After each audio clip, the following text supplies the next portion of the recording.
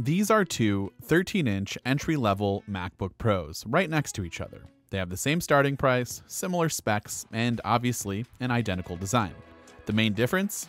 Intel versus Apple's own silicon, the M1 chip.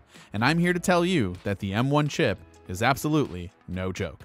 Let me show you. So, do you want to transfer large files quickly and easily? Maybe a 40 gig folder? How about doing it in 27 seconds compared to the Intel's 90 seconds? Alright, maybe that's not that impressive. Maybe you're the kind of person that loves to have a bunch of applications open at one time. How about opening up all of the applications? Exactly 50 of them. Well, with the M1 chip, it took merely a few moments to load up all 50 applications, with a few exceptions of some prompts that needed to be addressed. But the Intel Mac, it did try really hard to keep up, but struggled with Final Cut Pro down the stretch, taking forever for that application to finish up. And the animations while loading these applications were obviously lagging a bunch, and performance was non-existent. You couldn't use the Mac while this was happening. I could not only use the Mac perfectly fine while these applications were opening with the M1, but I could also use Mission Control to see what was going on, and everything worked perfectly. Oh, by the way, the fans never kicked on one time. Just opened 50 apps on the Intel Mac. It is burning hot, and the fans are going pretty loud right now. 50 applications isn't that practical, I get it, but if it can handle that many applications at once, I'm sure it can handle whatever it is that you need to do with it on a daily basis.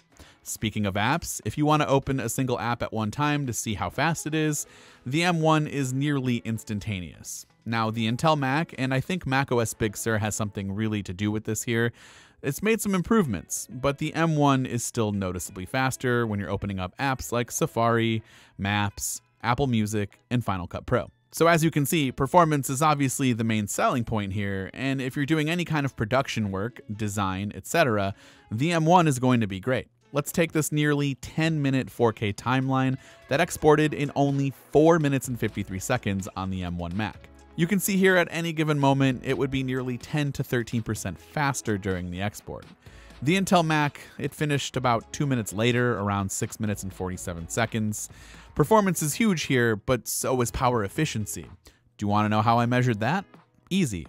The fans. This base model MacBook Pro, the M1 chip, is exporting a nearly 10-minute 4K timeline. It just finished. It was the video on the HomePod that we just did, and the fans never once kicked on, completely silent. And also, it never once was plugged in to the charger since I opened it yesterday out of the box. It's very hot. It's pretty much what I expect whenever I use this type of Mac, or any Mac really, any MacBook Pro. I expect the fans to come on. Crazy that the M1's fans have not kicked on yet since I've had it.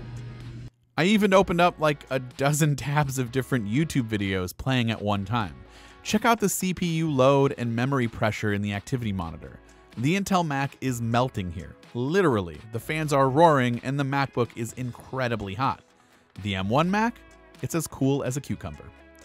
It's not all one-sided. I mean, Apple showed off its new Instant Wake feature during the keynote when opening up your M1 Mac, and you can turn it back on from sleep instantly, but to be fair, the Intel model, it was maybe a half second behind. I didn't really see the point of that. I also tried shutting the computer down and booting them back up, and the M1 Mac was faster at doing both of these tasks. I even entered my password in wrong when booting it back up, and it still edged out the Intel. But these tests aren't the reason why you should consider the M1 Mac. You can take my tests with a grain of salt if you want to remain skeptical, but the numbers don't lie with the benchmark scores either. The internal SSD on the M1 is significantly faster than the Intel model.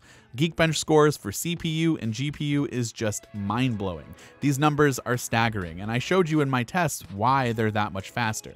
Apple claimed massive performance and efficiency upgrades with the new Intel Macs, and this video wasn't to tell you to go out and buy one, but it is to show you that Apple was not lying when they made these claims, because like I said before, the M1 Mac is no joke.